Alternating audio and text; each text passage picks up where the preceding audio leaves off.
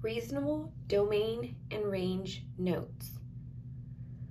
Joe has an after-school job at the local sporting goods store. He makes $6.50 an hour. He never works less than 5 hours and no more than 20 hours in a week.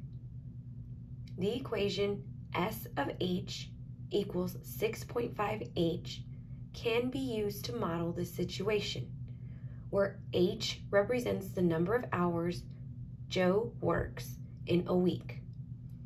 We will now answer the question, is the problem discrete or continuous? Before we do that, I'm going to identify some important information within this word problem.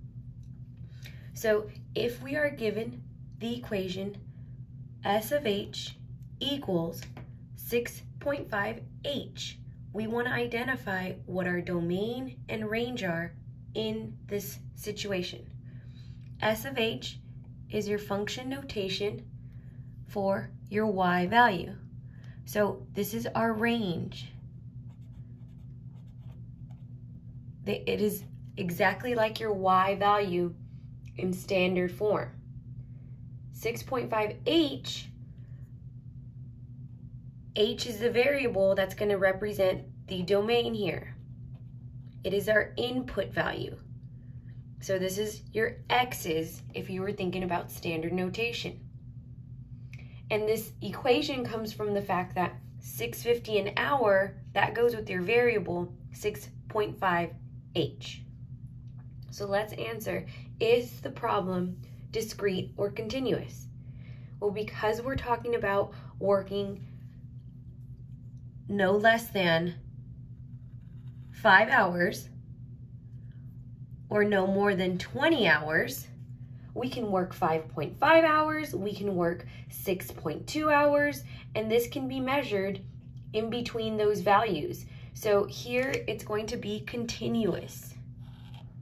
And when we identify a problem as continuous, we will write our answers, domain and range, as an inequality. Inequality meaning we will use the symbols to write our domain and range. Now to identify a reasonable domain. Well, we identified the domain as X, which is H in this situation, and H represents the hours. So our domain is the hours in this situation. So if we want a reasonable domain, based on the fact that he doesn't work anything less than 5 hours, so he can work exactly 5 hours and no more than 20 hours. So he can work exactly 20 hours and anything less than it. He can work exactly 5 hours and anything greater than that. So in order to write the reasonable domain, we know the restrictions are at 5 to 20. We're talking about the domain in hours. H is our domain. You can use X, but in this situation, since they give us H as our domain, we will use H. Now to come up with your inequality symbols, as I mentioned, he can work exactly 5 hours or anything more than that. So we will use the less than or equal to because we're talking about all of the numbers between 5 and 20. And if he can work no more than 20 hours, he can work exactly 20 hours or anything less than that. So we're going to use our less than or equal to symbol. And because our less than or equal to symbol is representing all of the hours between 5 and 20, and we can have an equal to because he can work exactly 5 or anything over that. He can work exactly 20 or anything less than that. So in words, we need to practice writing the inequality as all real numbers greater than or equal to 5 and less than or equal to 20. If you need time to pause this video, please do. I'm going to move down to the next question, and the next question is going to be, what is the reasonable range for this situation? So in this example, to identify the reasonable range, we will need to use our X values to help us identify the restrictions on the range. So because our range here is represented by S of H is going to be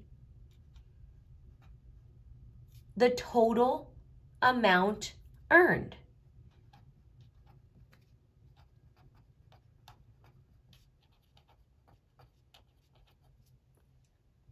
So in order to identify what the total amount earned for 5 hours and for 20 hours, we need to plug in those values into our function notation.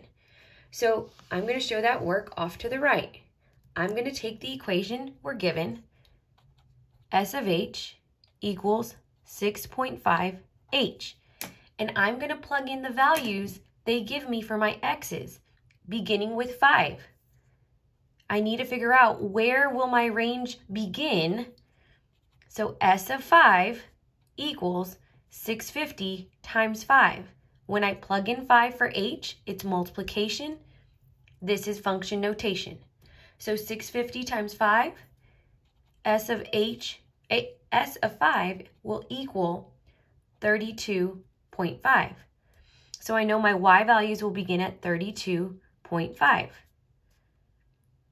Now let's go ahead and identify what the restriction is on the right side, or at the top of your graph, since we're talking about the reasonable range.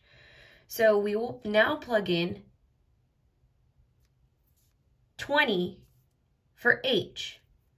So if I have S of 20 equals 650 times 20, I'm identifying when X is 20, what is the Y value? So S of 20 equals 650 times 20 is 130. We are talking about dollars, so you can put your dollar symbol. So I know my Y values will be restricted at $130. So in the middle here, we usually put Y for the range. Well, in this situation, we're given S of H as our Y value. So we're going to use that function notation to write the reasonable range. It's not wrong if you put Y. That is still the correct notation. I'm using function notation to write our reasonable range for this situation. So S of H is the same thing as Y. And then to come up with our inequality symbols is to identify if they work exactly 5 hours, then I'll make exactly $32.50. Or if they work anything over that, we're going to have that inequality symbol of less than or equal to show that. And if they work 20 hours, they make exactly $130, or anything less than that if they work 19.5, 19.6. And so we use our inequality symbol for less than or equal to. And again, this notation is just function notation. You're going to see function notation, you're going to see Y. I'm just giving you another example of how your range can be written. And in words, we will write all real numbers greater than or equal to 3250 or 32.5 and less than or equal to 130. Please go back and write down anything that you were not able to write down the first time.